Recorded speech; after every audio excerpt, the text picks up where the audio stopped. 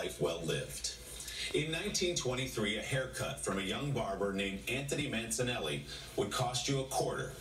By the time he gave his last trim just a few weeks ago, Anthony was getting 19 bucks a head and even bigger tips for a seat with a legend. Mancinelli was born near Naples, Italy, and sailed to America as an immigrant when he was 8 years old.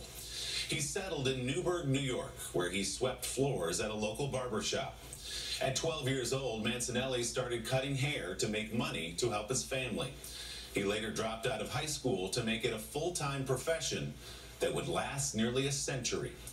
In 1930, he hung out his own shingle, opening Anthony's Barber Shop. The only break Mancinelli ever took from cutting hair was to join the United States Army during World War II. Anthony was a barber for an astounding 96 years. He never retired and never had to wear glasses a day in his life. The Guinness Book of World Records declared Mancinelli the world's oldest practicing barber. He also was inducted into the Barber Museum Hall of Fame.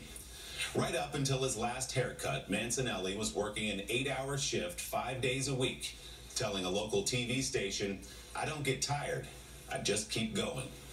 Anthony was married to his wife Carmela for 69 years before she passed away 15 years ago. Anthony Mancinelli, immigrant, World War II veteran, and the world's oldest barber, died last week at home in New Windsor, New York. He was 108 years old.